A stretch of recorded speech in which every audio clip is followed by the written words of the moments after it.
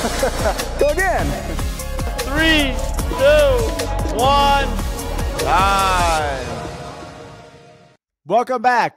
You are listening to the Movement for Life podcast, where we talk about ways to keep us moving throughout our life. My name's JR. And I am Kolby. Hi, Kolby. Hello, JR. Shall we drink some water before we get this started? Yeah, let's do it.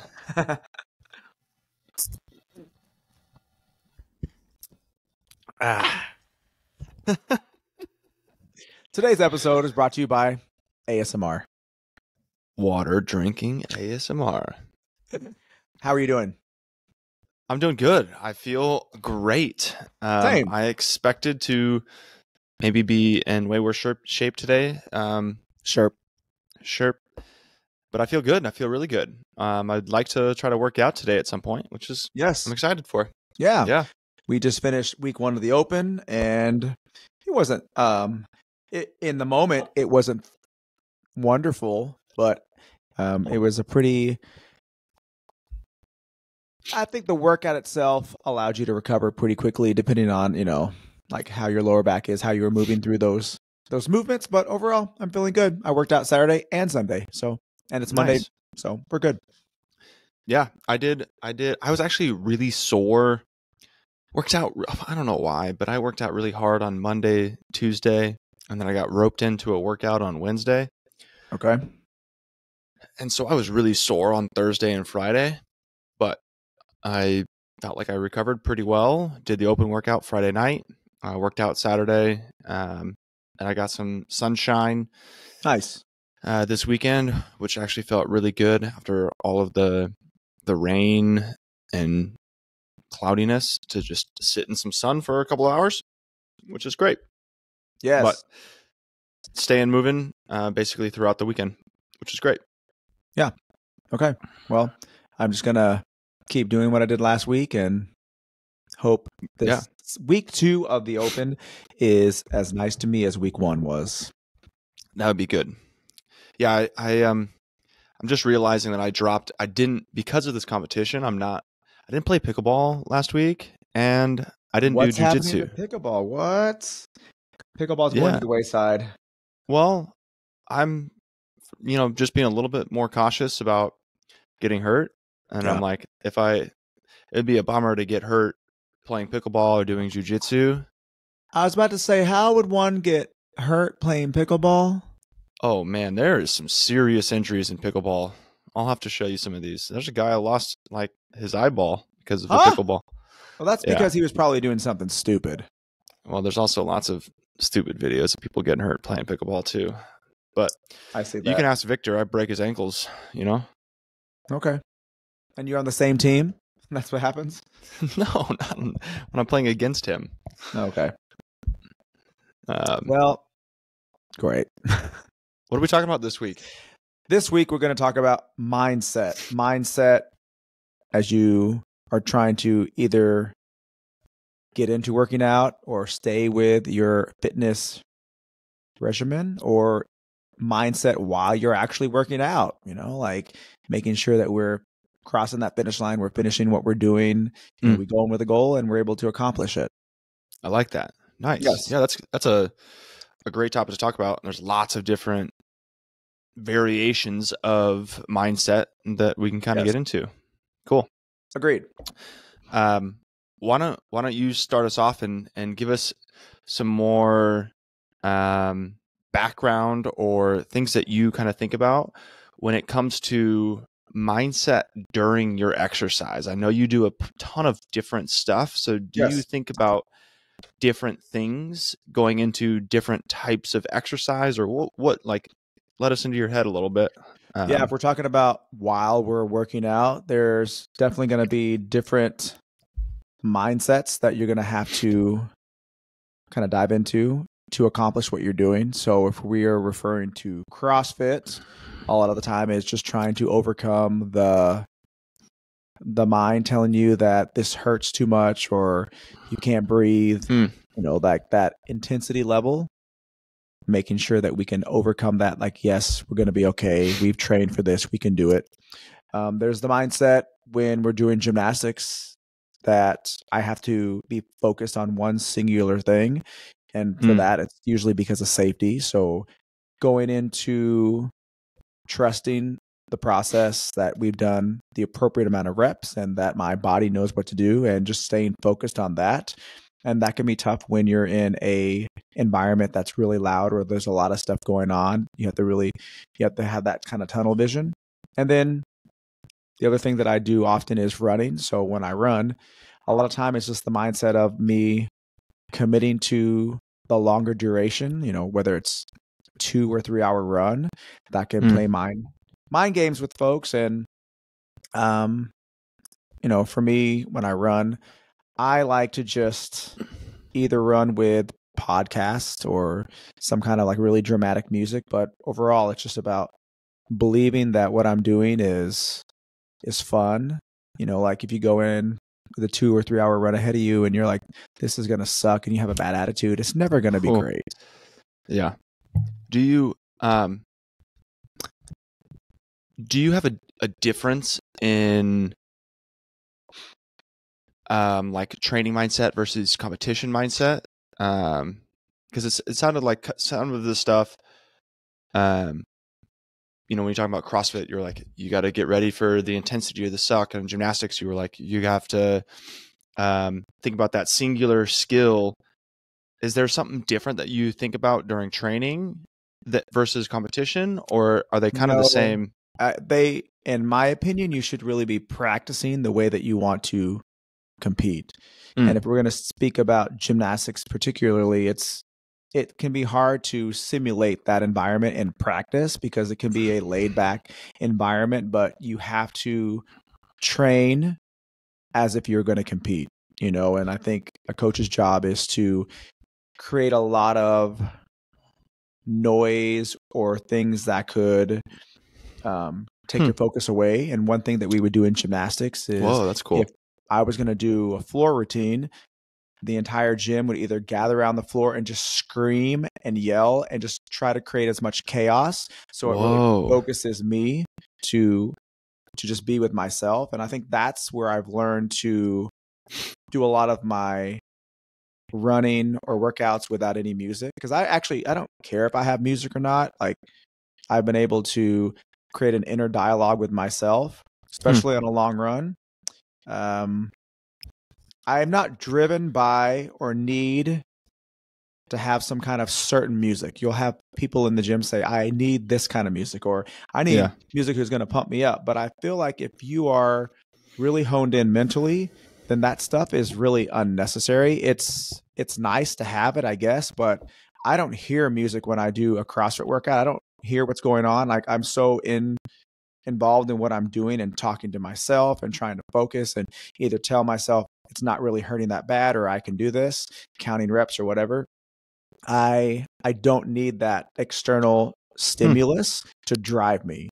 And I feel like when I am trying to encourage members to take the focus away from whatever external and go within, that I'm trying to help them be stronger mentally, because there's going to be times when you're in a situation, whether it's a competition or you're in a different gym or music's not working. We've all been there where, hey, the stereo's not working for a moment. The first 10 minutes, we're not working with music. We're trying to get our Bluetooth set back up or whatever's happening. And, being able to really focus on what you're doing versus needing other little things to get you through it is it's part of having a really strong mindset. That's actually super interesting, and I've never really thought about that. And now I'm like curious to kind of see how I would do. It sounds like you've had intentional distraction. Yes. And that's helped you build a better mindset for when you're working out. And I'm like trying to think, has there ever been like times that I put myself in a situation that's like been intentionally distracting in order to try to get better at blocking out the external. And I don't know if I can recall something. And I wonder if that would be like a fun, or like if it would be super overwhelming for me to try to do something like that. That's interesting that you say that, because I'm thinking in CrossFit and Olympic lifting, everyone's like, shh, let them go. Or they'll cheer Yeah. them on, but there's not a purposeful distraction created. But if we're going to train for how an environment's going to be, whether it's going to be a lot of people cheering or whatever, then that probably should be something that you practice in your gym if you're going to be competitive, because you're going to go to a competition and there's going to be a lot of external just stimulus noise going around you. And if you're not prepared, because competing is different than practicing, and if you're not putting yourself in that position, we would call our turns pressure sets in gymnastics. So for example, like the girls, when they're doing beam routines, like, okay, we're doing pressure sets, so everybody has a routine to hit. If you don't hit this routine, this is the consequence. And we may be like doing 2 extra ones, or if everybody hits, nobody has to do a second routine or something like that. You're doing something to where everybody knows that, hey, we're not blaming one person because it's meant to challenge you mentally. But you're putting yourself in a situation that it's a do or die. Because when you go to competition, especially gymnastics, you get 1 turn and that's it. Yeah. You can make all your practice or your warm-up turns, but if you don't do it when the time is there, then something's missing. And so I have a lot of experience with that. Man, I kind of like that. I kind of want to start incorporating that into some of our CrossFit training, of like inside of a class, kind of bring in like, hey, everybody gets an opportunity to try this lift. If you don't make the lift, then everybody's got to do something as a consequence of it. And so it's a little bit more pressure. And like, you know, exactly what you said. It's not like no one's going to be blaming anybody else. Like the consequence is kind of, there's not a serious consequence. It's not like your mom is dying because you didn't do you'll this. see people completely crumble under that pressure. They can't handle it. And as soon as they're put in that position, then they fail. And that's just something, then, you know, like mentally, they need to work on that. But it's tough though. Like, to give a consequence, we have to be mindful of the people who's participating. We don't want it to seem like punishment, and that's not what it's supposed to be. It's supposed to be like, hey, there has to be some kind of consequence, because otherwise it's no pressure. So then, you know, for folks out there, it's a fine line. I'm not going to force everyone to do burpees or run because they don't make it, but maybe like we're doing this as we would do one thing for the boys. We would do pressure sets on mushroom. Everybody gets 1 turn to do as many circles as you can. The team that has the most circles wins. That's a pressure set. You get 1 turn.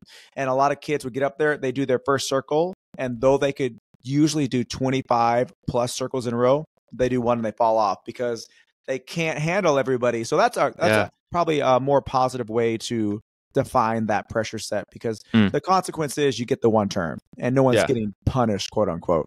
Yeah, I like that. There, you got to be very mindful about, if you're gonna pressure test, being intentional with talking about, hey, the reason for this is growth, and building some sort of like mental fortitude for this. The reason for this is not to provide negative consequences for this, or to like say that you're not good enough for this sort of thing.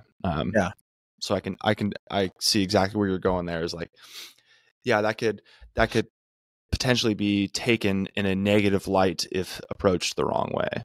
But you could do this in a CrossFit class. Hey, everybody get 10 minutes to warm up a clean. At 10 minutes, everybody goes 1 time.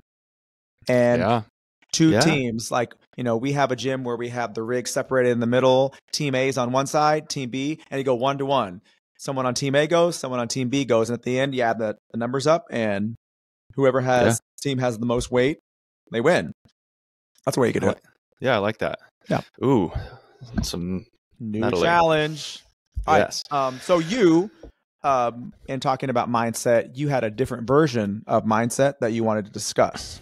Yeah, I kind of wanted to talk about like mindset when it comes to getting into health and wellness, and like what kind of mindset is going to help you win in this overall game. And some things came to mind when I talk about mindset. For me, I'm not necessarily thinking about the actual event, but potentially like all the things that are leading up to the exercise.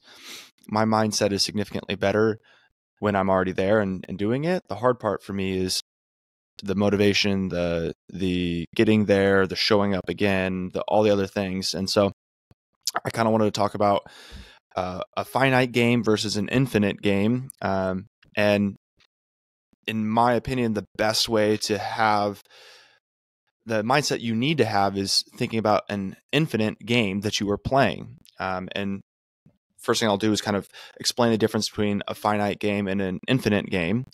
But in a finite game, there's a clearly defined endpoint where there's winners and losers. In the infinite game, all parties are working to keep the game in play. So there are no winners and losers, but rather those that drop out of the game due to the lack of will or the lack of resources to continue.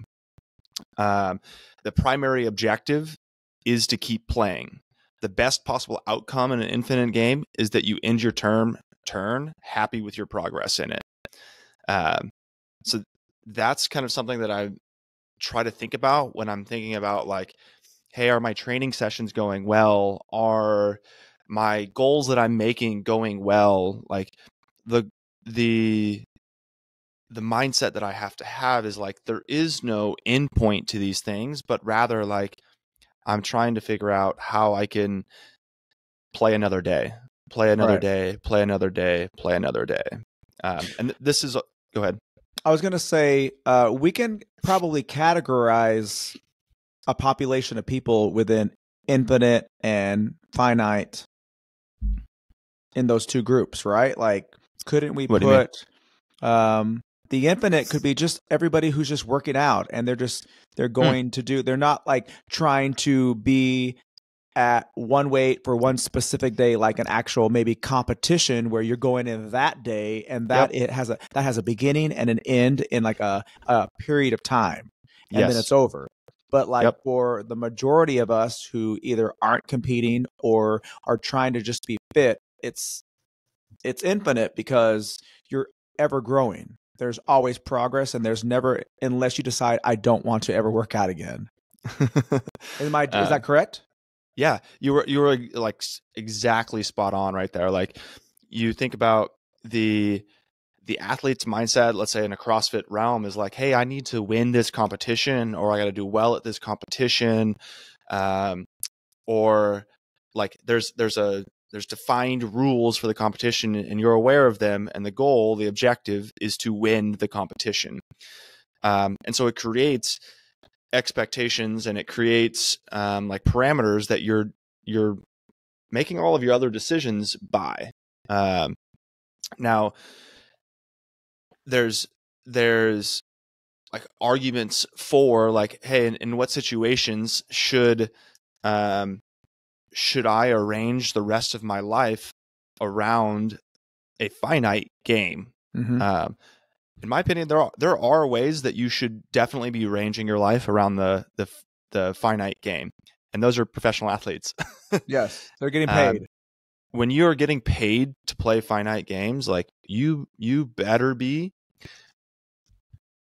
changing all of the other decisions in your life based on you know the finite game, the winning, the being the best at it, every decision that's being made for it. And then there might even be a middle category of that, or like for an aspiring professional athlete as well. And that's got to be somebody who definitely knows their direction. They know full well that this is something that they want to do, and they know the consequences, positive and negative consequences of taking this action towards the finite game. And then there's like a third category of people who are like, I do this for fun, to be healthy, but I'm also competitive. And it's like, maybe you should be in the infinite game and not in the finite game, and play mini series, right, of finite games.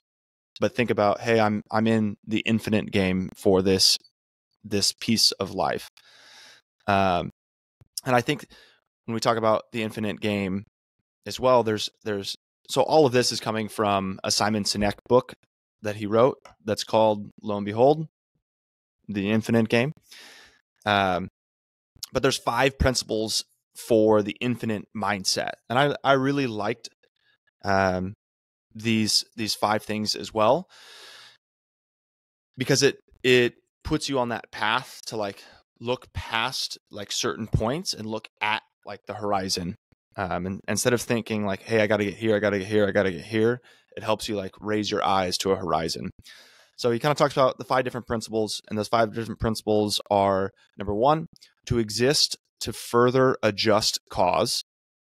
to number 2, build trust in teams. Number 3, find worthy rivals or opponents.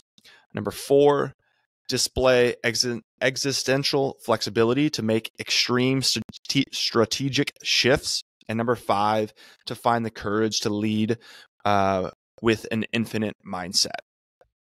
So kind of a lot going on in there. But one of the things that I really like on there is the finding worthy rivals as something that you like. You don't want to play a game where you are just you're winning, you're dominating, you're beating everyone every single time. The other side of that too is like nobody wants to play the game with you if you are crushing everybody else. So I thought that was like a really fun thing to think about, is like, hey, you want to find some rivals, you want to find some people that are like similar to your level to push you towards. And then the other thing was being able to make strategic existential flexibility to make extreme strategic shifts. That sounds like a bunch of gobbledygoo. Yeah, like fancy wording. In my head, when I hear something like that, you got to be able to change your strategy. Like if something isn't working, say it's okay to change it. And I think that is sometimes overlooked when we think about mindset. We're like, oh, I have to do this. I have to do this. I have to do this. I have to do this. I have to do this. Instead of like taking a step back and like thinking, hey, should I be changing my direction? Should I be going a different direction with this? So I think having an infinite mindset allows you to have that flexibility to change the plan. Where if you're playing the infinite game, changing the plan might not be an option. You're like, it's too late for me to change the plan. Right. Well, I would argue that there are some people who want to always be winning, but I think that they would be opposed to seeking out either different gyms or populations of people that would challenge them because they are afraid they wouldn't be good enough. So they're putting themselves in the position where like, I'm always the best, but then you offer them, okay, well, why don't you go to either this group or try a different gym where everyone's better than you or more people are better? Would they take that risk and say, I actually want to be better, I'm going to take that jump? And that's an interesting question, because I know people who would just, no, I'm fine where I'm at because I'm the best here. Yeah, I think that's an amazing test and basically mindset, right? Like, hey, how strong is your mindset? If you're not willing to go be challenged by something, like maybe there's some work to be done in your mindset, and you have so much more potential for being able to do other things that you're not even unlocking. Yes. So I like that a lot. What about like we could talk about a bunch of different like resources for getting a better mindset. We've talked about different strategies or things that we do, inside the gym, or principles for mindset. But we want to be able to maybe give our listeners a little bit of info, or even like a test for some sort of mindset. Hey, can they go and do this, some sort of test on their own to kind of see where they're at? Are there resources that we can give them as well for that sort of thing? Okay. So I found on positivepsychology.com, there is a test that we're going to take, but I'm going to describe what it's testing. They have two different categories they're placing people in. Either you have a growth mindset, and that is individuals who believe their talents can be developed either through hard work, good strategies, and or input from others. Or they have a fixed mindset, and that means that they were born with an innate ability to do something, and that's all they got. All right. So you can kind of just already, by hearing those definitions, kind of understand, we're trying to either find the people who are willing to try new things and believe that they can learn something new, or people who maybe aren't willing to go away from what they either have always done or feel like is something that they would not be able to learn. And I feel like that fix could be, whether maybe you're an older person and you've always done cardio, and then you're 50 years old and someone says, why don't you try something like CrossFit, where we do or strength training. Or strength training. And then they have to either reconcile it's something they can learn regardless of the age, or it's something that it's not something they've ever tried, so they don't believe they would be good at it. Interesting. So we're going to put you through a little test here. Great. Well, I hope some people will call me out in comments if I give answers that don't align with what I actually do or believe. Okay. Kira, that one was for you. Okay. All right. So Kolby, I'm going to give you a mindset assessment. The definition here says our mindset exists on a continuum from fixed to growth. And although we'd like to always have a growth mindset, the reality is that we can only be on a journey to a growth mindset. The goal is to recognize fixed mindset elements in ourselves and then reflect on feedback and strategies for how to improve. So this quiz has some questions that I'll ask you. And then at the end, I'm going to get a result from you. Okay. Great. Is this multiple choice? This is multiple choice.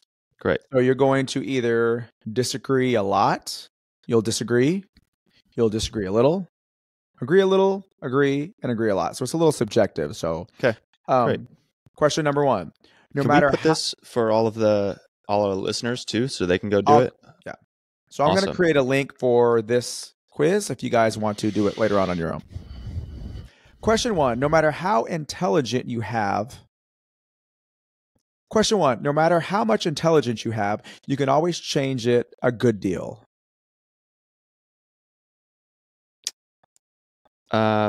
Agree.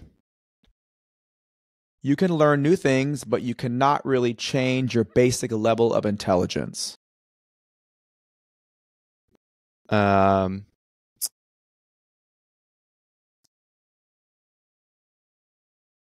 Read that one again. You can learn new things, but you cannot really change your basic level of intelligence. Disagree. Disagree, okay. Yeah. I like my work best when it makes me think hard. Strongly agree. I agree a lot, okay. I like my work best when I can do it really well without too much trouble. Agree. Agree a little. Agree a little. Number 5, I like work that I'll learn from even if I make a lot of mistakes. Agree. I like my work best when I can do it perfectly without any mistakes. Disagree. Strongly. I make a lot of mistakes. Yes, you do. All right. When something is hard, it just makes me want to work more on it, not less. It depends on my mood. More times than not, if something is hard, I want to work on it less. Doesn't mean I work on it less, but I want to work on it less. Okay, so agree a little? Yeah. Number 8, to tell the truth, when I work hard, it makes me feel as though I'm not very smart. Disagree strongly. All right, we're going to submit his answers and get a feedback. All right, I have the results from Kolby's mindset quiz. His results say that he understands that his intelligence is something that you can increase. You care about learning and you're willing to work hard. You do want to do well, but you think it's more important to learn than it is to always score well. This is what we call the growth mindset. Even though you have a good foundation, there are some areas where you could benefit from learning how to cultivate your growth mindset practices. For example, you may seek challenges and perform at a high level, but sometimes feel uncomfortable with criticism, even if well-intended. How very interesting. We're going to come back to that one. Or be rather hard on yourself when you do make mistakes. You may have more potential than you're using. People who believe that they can increase their intelligence through effort and challenge actually get smarter and do better in school, work, and life over time. They know that mental exercises make their brains grow smarter, the same way that exercises makes an athlete stronger and faster. They are always learning new ways to work smart and build their brains. A growth mindset is something that you can continue to develop throughout life. So I think that's a pretty accurate description, don't you think, of yourself? Yeah, I think that was pretty fair. Awesome. Anything Yeah. Stick out to you about what it says? I mean, obviously, I think something stuck out to you.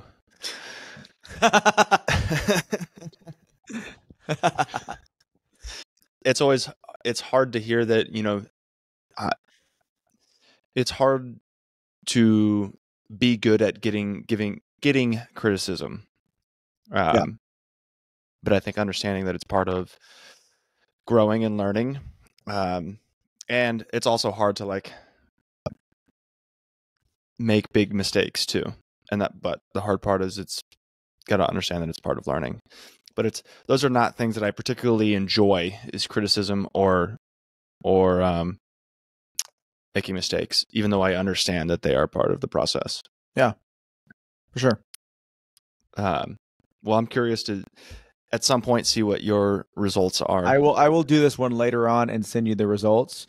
I'm also interested because I feel like a lot of the things that I feel like we have a lot of similar beliefs and we do things very similar. That's why I kind of understand when you do certain things like, oh, I've done that before and I've worked on that. And so I'm really worried what mine's going to say because there's a couple of the questions that I would have said completely different. Like I really like doing things that I'm not good at. And I will do it over and over again because it becomes a challenge for me when I can't do something well. I'm going to keep doing it and fail and fail and fail. And then when I can do it, I'm like, look at what I can now do. Yeah. I'm not easily swayed away from something from failure. So, but yeah, that's good. Okay. But I will include this in the show notes. So folks, you'll take this test. It's free. It will ask you to put in your email address, but it will send you the results and, find out if you have a growth mindset. Great. I want to finish by giving a couple more maybe cheap/free resources for people to go and take a look at as well. We've got some friends, Dusty and Cecily, they run a company called Skull and Bone Society where they can help people live with the end in mind. I think it's memoti memorum or something like that, which means live with the end in mind. And I think a lot of that has to do with mindset and figuring out like, hey, who are you? Who do you want to be? And where do you want to go? I think that knowing those things really helps with developing some sort of mindset. So we're going to put some of their free/online courses in the description today as well. Yes. One of them is the Anchor course, How to Lead a Values-Based Life. That is $25. And we'll leave a link for it. The other one is the Personal Narrative Project. And it's also an ebook that it's $20. And that's a 23-page little booklet that you use to journal and reflect and kind of create a journaling experience or exercise that'll kind of help you look at some key experiences of things in your past in your life and kind of help you look towards the future. That's cool. Yeah. And they've got a ton of other stuff as well, but I thought those were a couple of little mindset pieces that were free/cheap that could be super useful for some people. Yeah. Thank you for including that. Yeah. Are you giving me a thumbs up? No, you're giving me a finger. Both. That's great. I think that was a very, very helpful episode, humbling episode for sure. Hearing some things. I think that the overall goal should be for everybody to realize that there's so much more potential in all of us. You just have to have the right mindset to either approach or attack whatever it is you want. But we have so much so much potential in ourselves. So go out there and do what you want to do. Yeah. I think the last thing I'll put out too is like, even people who look like they have it all together and they look like their hard things are not hard for them and they have the best mindset, like it might not be easy for them to make those decisions. It might be other things that they're struggling with as well, and maybe you don't see them. So yeah, they may make it look, their talent may be that they make that kind of stuff look way easier than it actually is, you know? Yeah. So I think somebody who says, oh, I could never be that person, or I could never do this, or I could never do that, kind of buys into that thought of like, you know, somebody else, it's way easier for somebody else than it is for me. So yeah. We will be back with a second additional podcast tonight, where we are going to review the second workout of the CrossFit Open, 24.2. We have a special guest coming on, and I think that the special episodes are great. You guys love all the extra stuff we're giving you. Yeah, I got awesome feedback from everybody last week who said that they loved watching the extra episode, having some strategy, even just having like a little bit different cadence on the podcast than what we normally talk about. And like learning from some new people. So awesome. We've got Jeremy Cousins from CrossFit Thousand Oaks coming on this week. We're excited to kind of talk to him about some of the things that he does, some predictions for the Open, some strategy from him, and then you know, some information about CrossFit TO. All right. We'll see you tonight. See you later. Bye, everybody.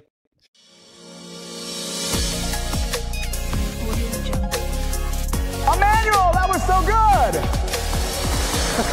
Go again. 3, 2, 1.